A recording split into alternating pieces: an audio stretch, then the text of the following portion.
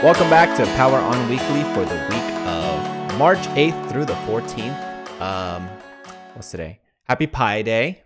Yeah, today's Pi Day, 3.14. And Happy Mother's Day in the UK, apparently. That's something I learned today. And happy early... Go ahead. Didn't get either of those things. No Pi or Happy Mother's Day? Happy Mother's Day. Maybe next year. Yeah. We're not in the UK. My name is Irving Legend. I am your host. Joining me as always is your co-host, Aly Mayhem. Not always. Oh, well, sometimes, yeah. Some weeks I have to call Steve. Some weeks I hide. Yeah. Sometimes I run from you. Sometimes We're gonna get hit with the thing. I know it's so accurate. Yeah. The YouTube censors are gonna be like, woo! Yeah. Woo, woo, woo. Welcome back to another episode, everybody. This week we are going to talk about one subject. I'm sure everybody already knows what we're going to talk about, and that is the Microsoft Bethesda deal, or Micro-Thesda. It is official. The ink has dried, as everyone's been saying. $7.5 billion acquisition is official. Both the U.S. Secretaries and the UAE Exchange Commissions approved the transaction last week. So congratulations to Microsoft on now taking over more of the world. Aly, $7.5 billion. That still sounds like a lot of money. I didn't pull up my number beforehand. It was like 2.5, I think. Gosh, yeah. So, when this went through, you're like, oh yeah, that's a lot of money. Yeah. But like, I think people just kind of forget how much billions of dollars actually is. And then,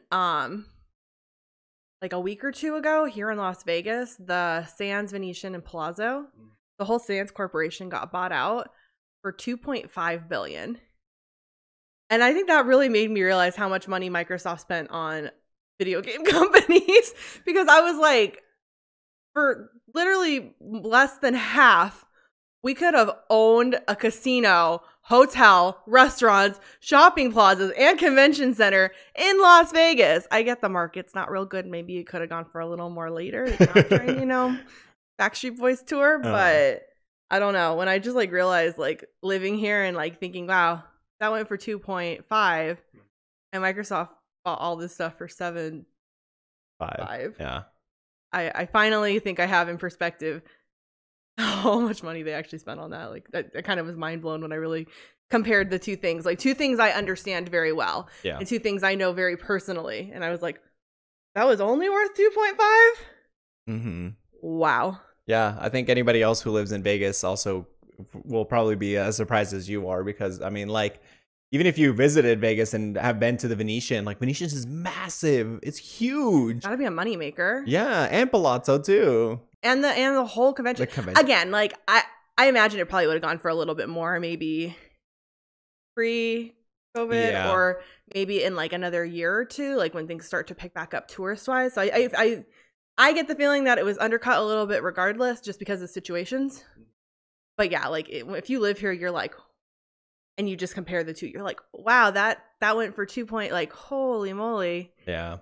Like a video game company went for way more. And I get they got a lot of titles and a lot of stuff, but that just, I guess really what that's saying is that shows how much money video games are making right now, and how profitable they actually are. How powerful the industry is. Yeah, because if a hotel, casino, like if you haven't been to Vegas, it's multiple hotels, it's multiple restaurants, it's shopping plazas, it's theaters, it's convention space, a full convention center on Las Vegas Boulevard, one of the most walked streets in the world. Like, and that, like, I guess, like I said, it just kind of shows you industry wise how much money video games really do make now. And if they were willing to spend that much on it. Yeah. Like, it's insane. Yeah, it's just crazy when you're really like putting two and two together. Like I said, there's something that we both know very intimately. They're both big parts of our lives, like obviously the Strip, video games. So it's like, it's easy for us to really like understand like the money making and the difference. And I don't know. I feel like I'm just rambling now. I didn't take a nap today, so if I'm a little, I don't know. I feel really like I feel loopy today. Sorry. Okay, no, you're fine. Yeah, so the transaction has been official, and to celebrate, they had a little round table where they basically talked for an hour with a bunch of people from. Except there wasn't actually a round table. Okay, they had a round table discussion where they had mix of Xbox, executives and Bethesda executives. All the big shots were there. You had, Tom Howard. You had Tim. I was gonna say Tim Schafer.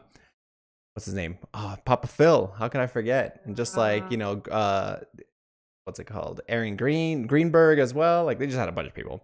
So they tweeted out like right before, they're like, we're gonna have a roundtable, but don't expect anything. Like they made it very clear, like this isn't to announce any games, this isn't to announce anything. Like we're just here to kind of like talk about things and just kind of. We're just here to brag, Yeah, honestly, yeah.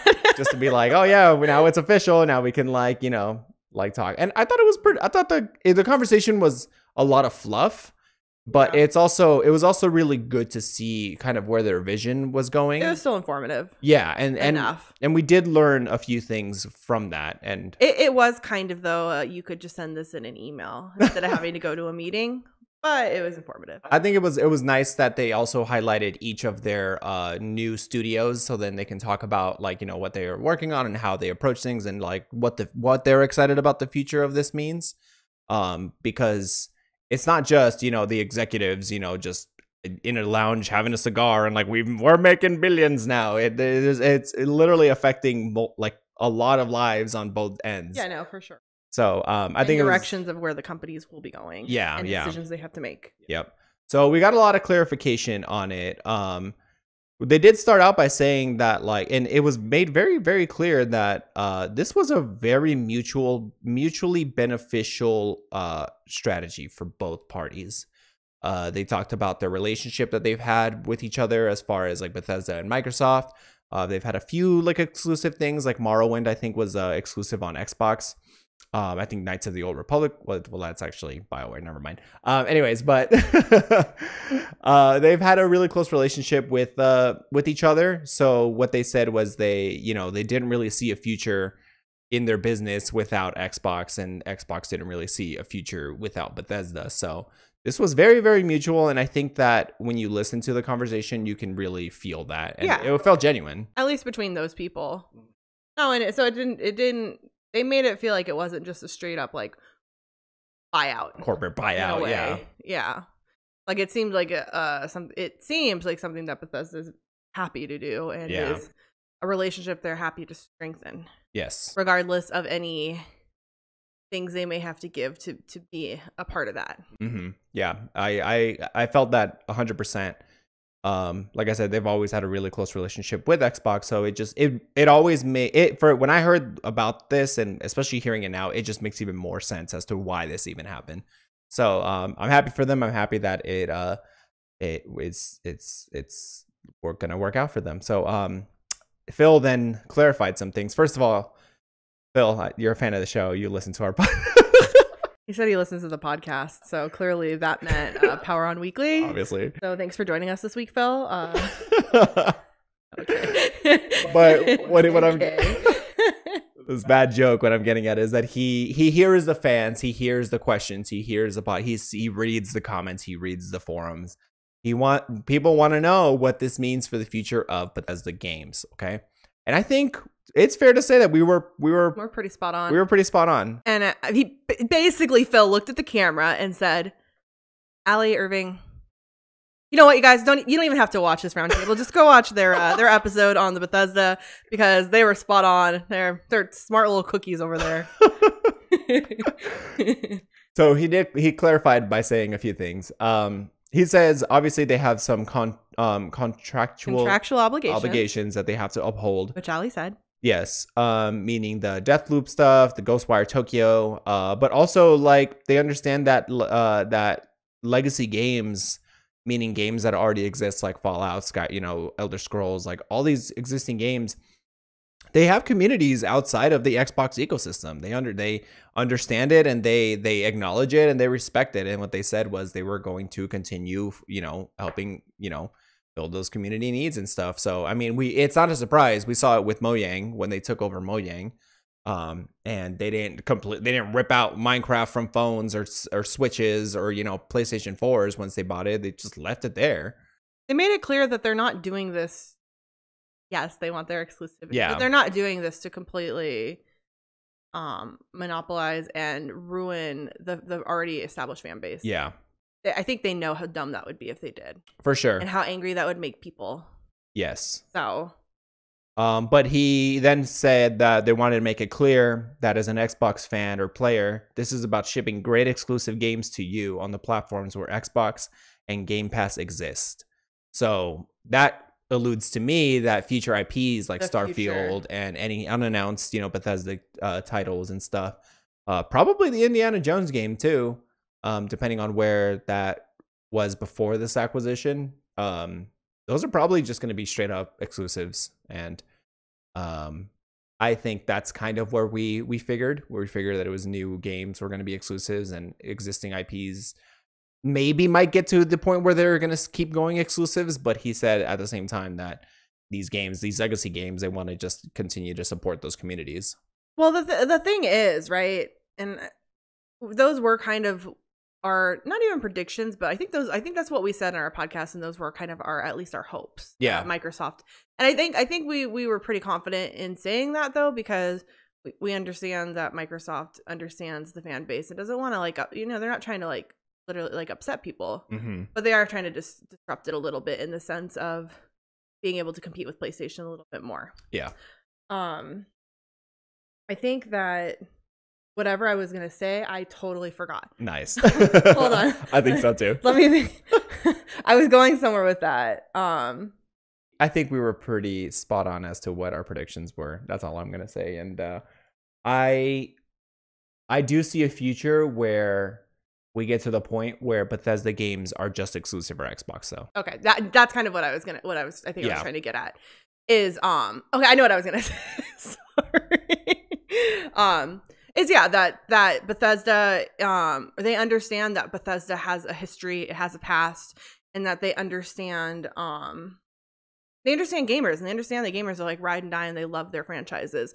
And I think they know how stupid it would be to just divide the fan base instead of like keeping those legacies going and letting people continue to enjoy them how they want to, where they want to. Because that's their whole thing too, right? Is we want you to be able to enjoy these games.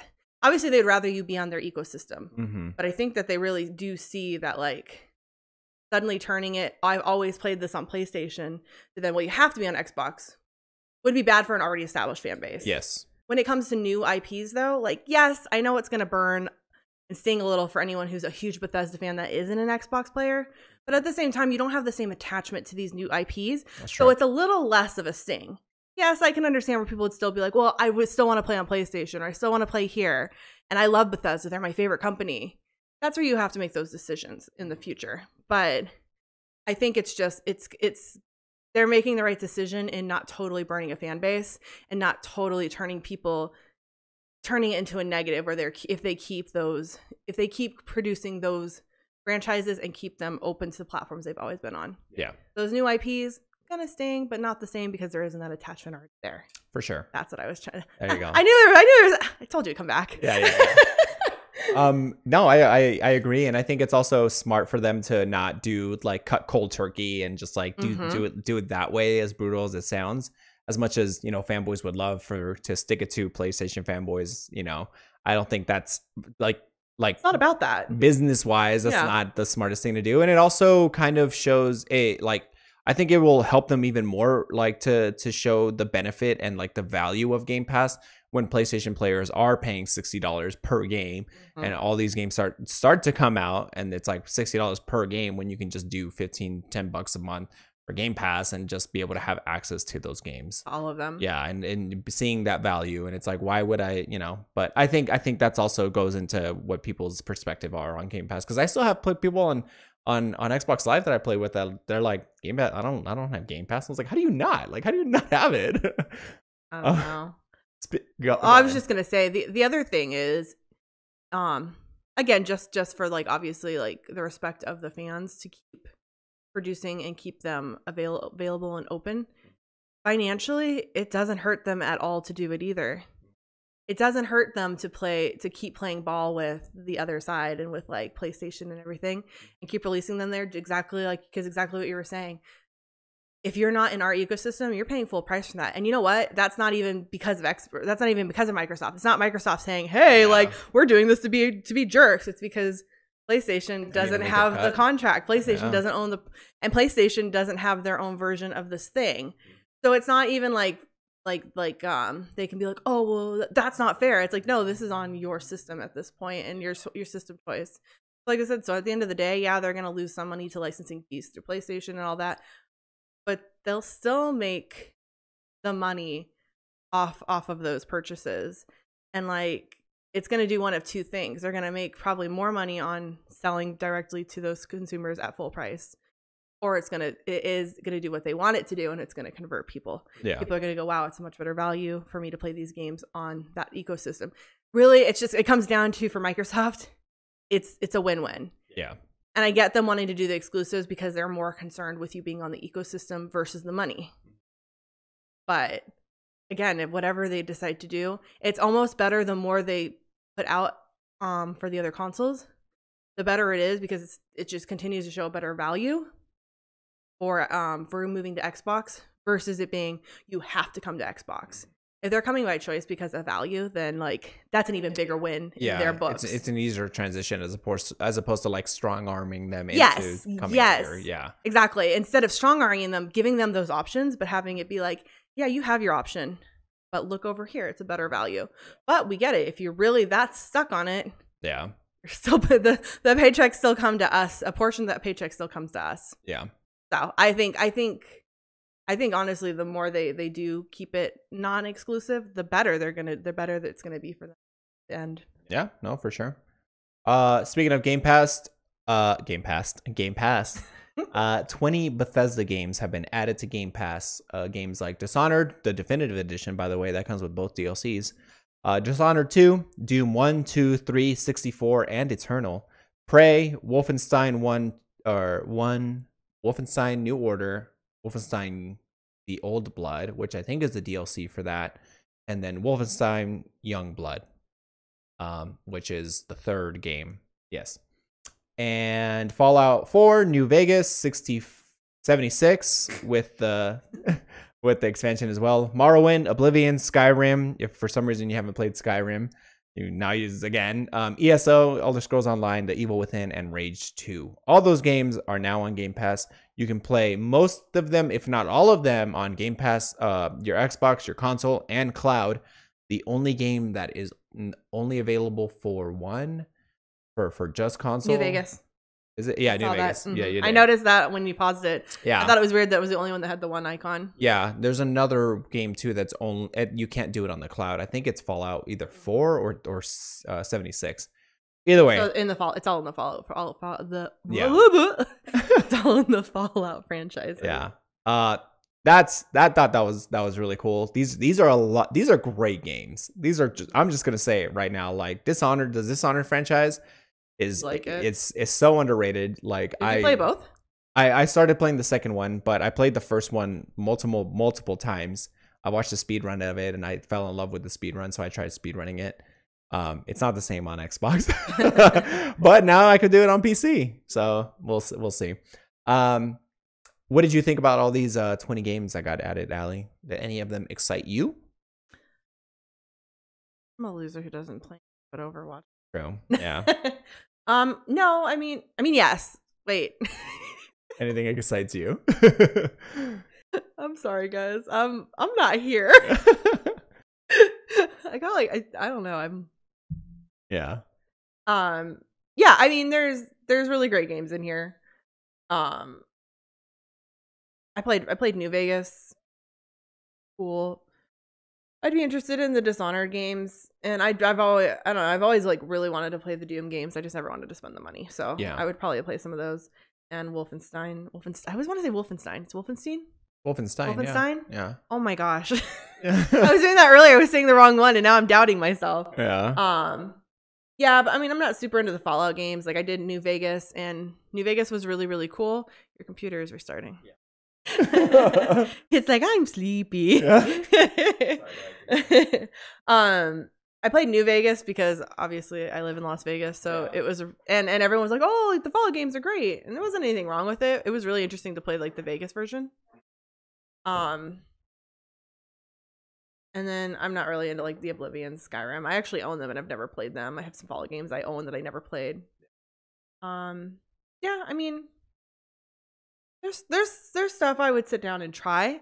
Yeah. And it always goes back into like, I don't have to pay a full $60 for a game, so that's always going to keep me a little more open-minded when I feel the need to try something. There's games in here, like primarily like Dishonored, Doom.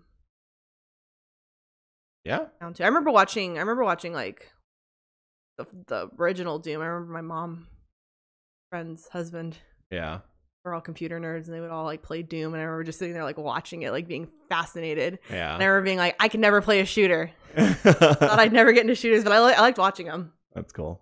Yeah. I mean, I downloaded Wolfenstein literally yesterday, so I'm definitely gonna give that a try. Probably gonna finish Dishonored 2. I was playing that on xCloud, and that's a hard game to play on xCloud because of the lag. And I'll probably give Evil Within another chance. I got that game, I tried it, and then I couldn't. So I just sold it. But yeah, that's those are some games that got added to Game Pass. And I mean, Game Pass in general is a great value. We've talked about it so much, and we are kind of Game Pass fanboys, which is funny because I actually never play anything new. That's true. Yeah. you're a fan of the value. I am a fan of the value, and I am a fan of being able to like just try some things. But I know you actually you use it very heavily. I do. So it's worth it for us since we only pay for the one subscription. Mm-hmm. And like I said, yeah, like I see the value in it, and if I ever feel like expanding my horizons, which I don't because I just have been living in a perpetual loop of 2020 and the same thing for the past like year or 2 or 5. Groundhog's Day. Yeah, Aly just lives in grounds. I'm losing it today. Yeah. I'm losing it. I'm finally losing my mind, you guys. Yeah, but no, I think there's sometimes I'll, I'm like, it's like the Netflix thing, right? Sometimes I'll go into Game Pass and I'll browse. And you know how like in Netflix, a lot of times you'll go in and you'll browse and you'll never actually pick anything? Yeah. I do the same thing. The same thing in Game Pass. I'll go in and I'll be like, oh, wow. Oh, yeah. Okay. Oh, no, that's new. What's new? Oh, that's interesting. Oh, cool. Okay. I'm going back to Overwatch. Yeah. I mean, I'm not the only one who loves Game Pass. Tom Howard also loves Game Pass. Also loves it. Also, yes. He actually explained the reasons why. And I think it's really interesting because we see it as a consumer, right? It's like, it's such a good value for the consumer, but it's also extremely valuable for the creatives. He explained that you don't realize how much until you start hearing it from them. He said that Game Pass really lets developers get more creative with their work and allows gamers to explore different types of games that they may not otherwise have tried before, basically because of the commitment of $60, right? What I keep saying. Yes. Then I think also the I forget her name, Sarah Bond. She also explained that because developers don't have this they have this thing where they have to sell games, it kind of gives them more freedom and creativity as to do some weird or cool things that they may have not otherwise tried because they had that expectation of being able to sell games. And I mean, they talked about it so many times before where developers put their games on Game Pass, it gets exposure, people play them, and then it just benefits them even more, right? So I think it's great that it just kind of allows the developers to try new things and try things that may not otherwise have been approved, right, by higher ups because it was too risky. And then also players can get out of the comfort zone and just try new things, I know for me, I always heard great things about Control, but I didn't want to pay $60 for it, as messed up as it sounds, but it's just because we have necessities that we need to take care of as opposed to just buying games every month, right? Like back when we were younger, I'd buy every collector's editions of Halo or Mass Effect, whatever I could because I had money to blow. But as adults, we don't really have that luxury to be able to spend a bunch of money on video games. So having Control on Game Pass was just it was so good for me because I could at least try to play it. I'll have any idea how expensive prenatal appointments are before you have the baby? Woo wee. Woo woo woo wee. Ooh wee. It also allows games to have a second chance at life, kind of like Fallout 76. I mean, Destiny 2 is also on Game Pass as well, including all the expansions, and No Man's Sky is on Game Pass. And it just kind of breathes a fresh new life into those games and lets players give them a second chance, right? As opposed to everyone who bought 76 at full price. Now people can go on Game Pass and play 76 and give it a go. So they've seen big success with that game being on Game Pass.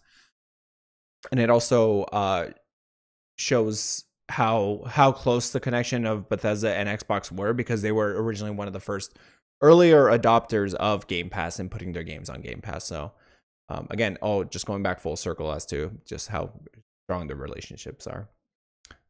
Well, all of that makes sense when you think about, like you said, there's giving like games second life and being able to be creative and stuff, because what it seems like is they're getting a consistent funnel of money versus like you said, it all depends on how good that game does at launch and how good the life cycle of that game actually is. Like, you're not putting all your eggs in that one basket of, okay, we're spending all this money on this game. Yeah.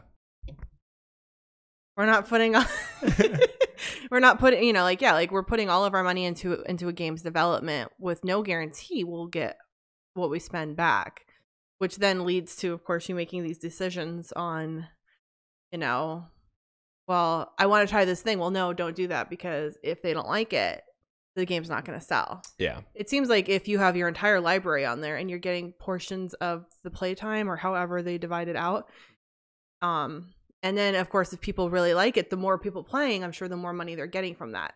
So it is just kind of that, like, whole, that if all your eggs in that one basket of what you're developing now, things that you've created in the past are doing their due diligence as well. Yeah. And, the things you're making, even if it doesn't make as much money as you maybe want it to, maybe it will in the future if you're able to continue to develop on that, like they are with 76, or like you said, they're able to do something like, well, we wouldn't have normally done this game, but like we wanted to try something a little different to maybe push it forward. It seems just like, like that consistent, it sounds like that consistent flow of money from Game Pass. And then on top of now being bought out by Microsoft, they have probably even more money to kind of flow towards them, since it's not like, well, they're not giving money to company that's going to also develop for other companies without getting a benefit from it. Yeah. Mm-hmm. So yeah, it just seems like it's kind of like going in, you can see how that maybe I was always kind of back and forth on, like, I could see it almost limiting companies, which was my concern in the very, very beginning. Yeah.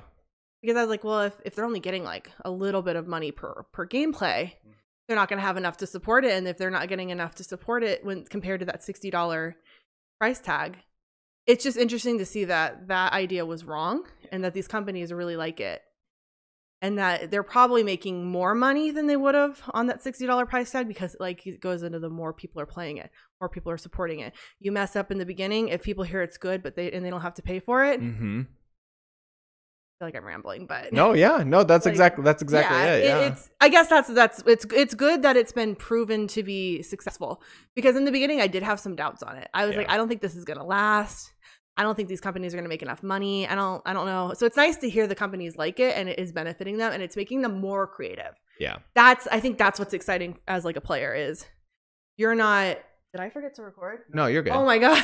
You were looking back and I was like, oh no. No, let me just real quick. I guess I'm just really excited to like know that you can hear it from Microsoft. Oh, our companies love it. Yeah. Because it's kind of like, right, like what you hear at the big companies. Our employees love everything about this place. And you go and you listen to the employees and they're like, this freaking blows. Yeah. They won't listen to me. It's nice to hear it from them, because it's also not only Bethesda that said it. Like you said, it's been other companies that aren't owned by Microsoft that have also made these comments about it being a good thing for them. So I'm rambling, but I'm excited that it can give a game that needs more help like 76 a new life and the funds they need to fix it, instead of going the Anthem direction where this is just a money pit. Yeah. They can look at this and go, it's not a money pit yet. We're able to fund it because of all these other things bringing in cash. And then just the hopeful creativity. Yeah. If they feel like they're able to be more creative because of how they're being funded, that's nothing but good news for gamers. For sure. He also talked about backwards compatibility being really crucial. He says you have no idea how, like, games, and unlike movies, don't really hold up as well. No. I mean, we see it with, like, you know, beloved games that you thought were amazing as a kid. You know, what is it? Like Jet Set Radio, Pokemon Snap, you know, even Spyro or anything like that. Oh, like, yeah, they're terrible now. Yeah, you go back and try to play them, and they just don't hold up. And unlike movies where they can hold up, Jurassic Park, you know, the original Star Wars, the original trilogy that came out, and like, yeah, anything that wasn't in that weird we're trying out CG period is pretty good. But he says that, like, having the technology now and being able to play those games seamlessly, right? The fact that you don't have to pop in a disc or, you know, download it or whatever, like, you literally just download the game and you're playing it. They also get enhanced resolution. Sometimes you can play up to 4K. The fact that you can play 4K Morrowind that came out back in the original Xbox days, like, that's pretty huge. And the technology of FPS boost, which they also said that is going to be able to come to some games as well, which I think that's great. And he just explained how, like, amazing that is. And just, like, you hear all these great games that, you know, people played in the past. Now it's easier than ever to do that. And I think it's also really important when it comes down to like game preservation, because like Nintendo's notorious about like being really bad about game preservations, and like you can only play them on that one system and that one thing, and then that's it, like the original form. Like, but yeah. Did you have anything to add on that?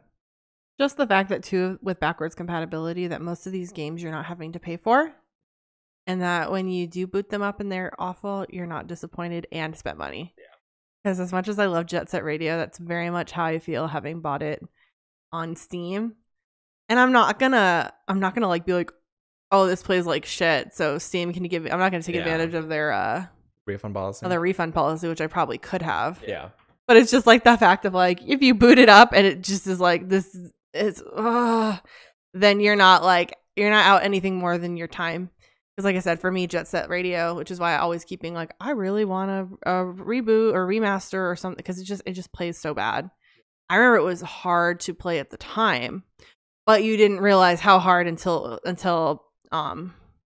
games got so seamless. You're used to like modern. Yeah, it was hard enough back then. Yeah. But like I said, yeah. So it's like that is just like a nice thing about backwards compatibility too. Is it's like if you get that nostalgia kick and it just isn't working, you're not out anything more than your time. Yeah, and your time. Yeah, and your download. Mm-hmm. The only downside I always talk about. They also they'll tease a little bit that they're gonna have like an E3 style presentation scheduled for sometime this summer, and it will be.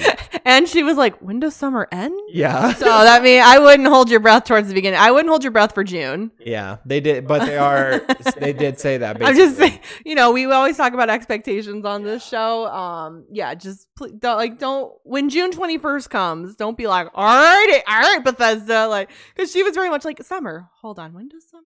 Yeah, summer ends. Okay, yeah, summer. Yeah. So it sounds like it's still in the works. So don't hold your breath for it being like too soon. I would say midsummer to end of summer. Yeah.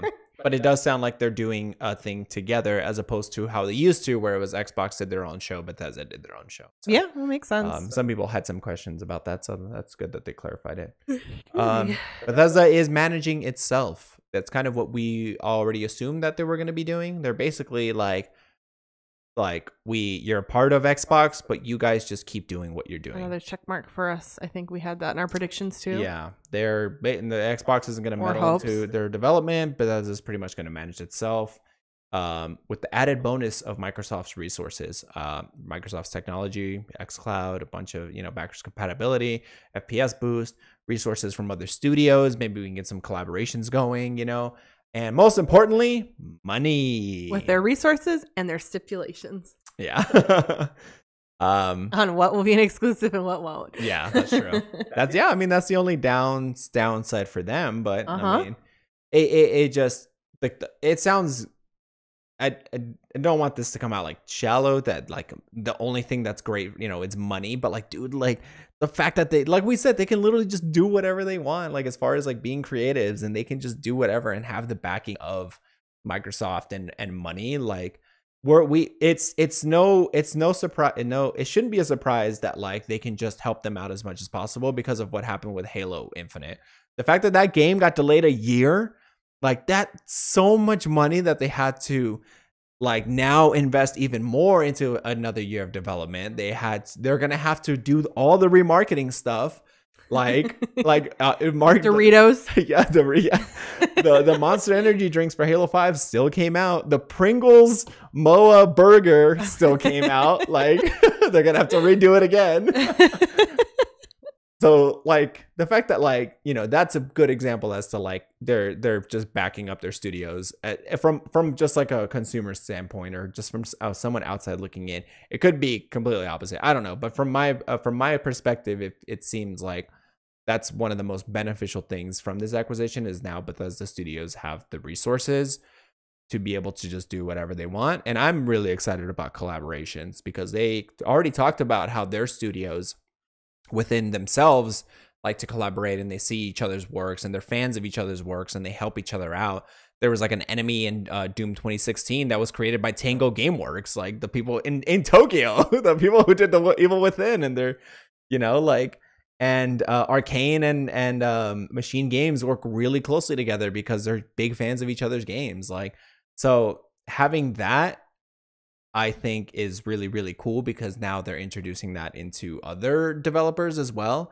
And can you imagine like the next, you know, Halo or Gears or like anything like that running on the id engine, or like, I don't know, Master Chief and Doom guy team up or something. Like the possibilities are endless. Like there's a lot of collaborations that I'm excited about. Sorry, I'm rambling now, but I hearing all that, it just made me feel really good about the future of this acquisition. Do you have any thoughts on that? No, not on that in particular. I'm the only thing is I'm glad for them managing themselves. Yeah. I've just come to be a person who really rallies for that after seeing every time the publisher gets too involved, it just ruins the quality of these games and these companies. Just like the past 10 years, it's just been so obvious. So anytime I see they're going to let them manage themselves, they're going to let them make their own decisions, I rally behind that, and I'm happy. Like that's kind of all I ask for on these acquisitions anymore now is like, please don't interfere. Like, yeah, we really just not thanks. Thanks. Any final thoughts on this before we get into what games you should play? Yeah. I think I've rambled in my brain enough. No worries. I don't know how to word or function today. All right, so we'll end. This is what happens. See, when you get pregnant, I don't even have kids yet, and my brain's already broken. Oh my gosh. I didn't nap today. I think that's what this is. I think it is too. I've turned into I need a nap every day. Okay. Well, I'll end a little quickly now. You're good. You're like, I don't want you to look too dumb. I'll save you some. I'll save you some of your thing. Embarrassment. I'll save you some embarrassment. Okay. If you have a Game Pass and you are a fan of Bethesda or have never played a Bethesda game, there are some games that I probably wouldn't recommend for you, and I'd say Dishonored. Dishonored franchise is super fun. You can pretty much play however you want to play. You can be an assassin, you can be a stealth, you can literally play the entire game without killing any of the bosses, which is amazing. Completely pacifist, you can do it. Such a really underrated game. Doom Eternal is also an insane FPS. It has a great soundtrack, and it's really challenging. It's not just like you go into a room and you shoot things. Like, yeah, you do, but it's like a rock, paper, scissors kind of a thing where like, sorry. No, I was saying, I think I'm excited for Doom Eternal. Yeah. I've been wanting to play that since it released. Yeah, it's not a mindless shooter. That's all I'm going to say. There is a lot of strategy that goes into it. So I don't like mindless shooters. Okay, then yeah, I'm just saying there's some strategies involved. So, and it's just brutal. Like, it's really brutal. If you're a fan of RPGs, either one way or another, you could do the Fallout series. Specifically, Fallout New Vegas, I hear, is the pinnacle of it, done by Obsidian, which is hilarious because that's the only game that they did. Or I think they did the original 2, but Obsidian did Fallout New Vegas. They recently did the Outer Wilds, and now that they're under the same house, maybe we'll get a Fallout New Vegas 2. So play that. And Oblivion is also a really good game for the Elder Scrolls series, unless you want a newer title, then play Skyrim. But I'm assuming everybody's already played Skyrim, so go check out Oblivion. And the entire Wolfenstein franchise is yeah, Look what I did. Messed it up. Look what I did. Like I said, I'm actually gonna play the New Order, so I'm really excited about that. And I want you to also play it too, because then we can try to get through together for the story, and then we can play Youngblood together, because that's a co-op game. Down. Sweet. Any recommendations you have? No, because like I said, out of all of that, I've only really played New Vegas. Yeah. And again, the thing is, I'm not a big RPG fan. That's true. When I bought New Vegas, I didn't really know that. I think I've said this on past podcasts where I really thought I was gonna like RPGs, and I really thought that was the kind of game that I needed to play, and I just thought that was the person I was, and I realized eventually, no, I'm not an RPG person. Yeah. But I mean, it was still good, and just going back into oh, we live in Vegas, it's really interesting because it's actually accurate as it can be in a Fallout setting, where everything is, some of the little details in it. So it was really interesting as someone who lives in Vegas to explore places and understand places that are complete. Nelson's Landing is in there. Prim too. Prim is in there too. Well, but Prim, people from California drive through. They know what that is. Who knows what Nelson is unless you're looking to get married? No one. Yeah. Things like that. So I found the atmosphere really interesting as someone who can relate to every single place that they listed in there. But I'm not a huge RPG fan. I still enjoyed my time with it though, because I did put a lot of time into it to explore, and it was fun. Yeah. So I definitely, like I said, I'm just not an RPG fan. But if you do like RPGs and you've played any of the Fallout, I would assume you would like New Vegas. Yeah. Hit up Justin. He will talk your ear about New Vegas. He loves that game so much, and just a lot of really interesting nuances from that game, and a lot of really interesting gameplay mechanics that it just kind of blows your mind.